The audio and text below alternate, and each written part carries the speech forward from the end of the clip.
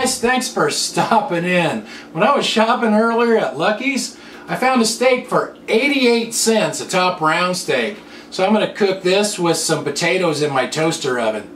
So let's get toasting. I don't think I've ever seen a steak for under $1 before. This is a top round steak. It's was $1.99 a pound. This one is like 0.44 tenths of a pound. So I bought 3 of these. The other one was a little less than $1 as well, and one was slightly over $1. So thought that was pretty good. So I'm going to cook this with some of these baked potatoes. Now these are big baking potatoes. I actually paid $1.61 for those 2 potatoes, so they cost more than that steak did. So I'm just gonna cook these first because they'll probably take about an hour.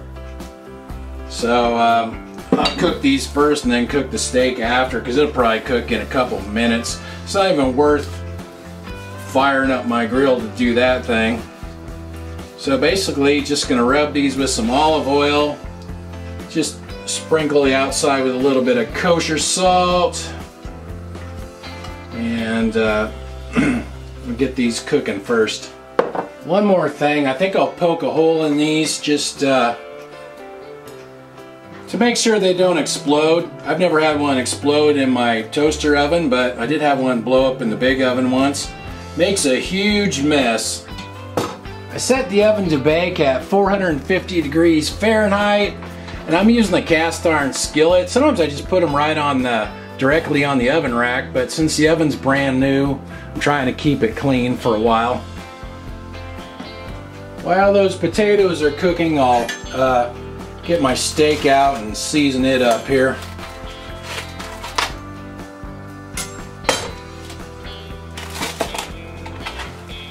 Pretty thin steak, but hey, for 88 cents, who's complaining? There's no fat or bones in that. That's pure meat.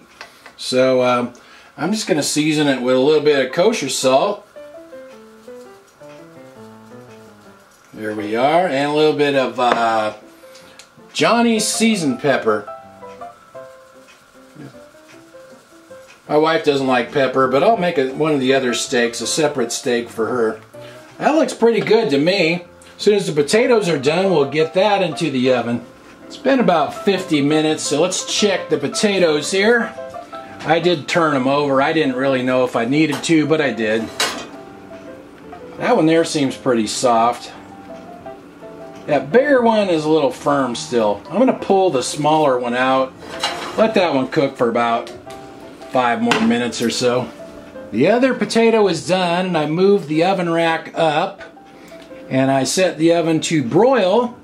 And this is such a thin steak, it shouldn't take any time, probably not much more than a minute or 2 per side. Plus the steak's been sitting on the counter, so it's up to room temperature.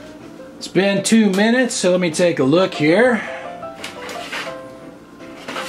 Okay, looks pretty good. I'm going to flip it over. And we'll do that side for a minute or 2, and then we'll get it out of there. It's been about 1 minute on that side, so let's see how it looks there. I think that is done. Well, let's see how this 88-cent steak turned out. And an 80-cent baked potato, so that's $1.68. And I don't think those few vegetables right there cost 32 cents, so this is a steak dinner for less than $2. That's not a bad deal. Alright, cut into this baby and let's see how it looks. Pretty thin, but there's a little pink in the middle there. I didn't do too bad. Let's try that out. Oh man, this is actually pretty good. I'm not complaining. That's actually really good. Well, that turned out pretty darn good for an inexpensive meal. So if you liked the video, please like, please subscribe, and tell a few people where they can find easy cooking ideas that are pretty cheap sometimes too. See you guys.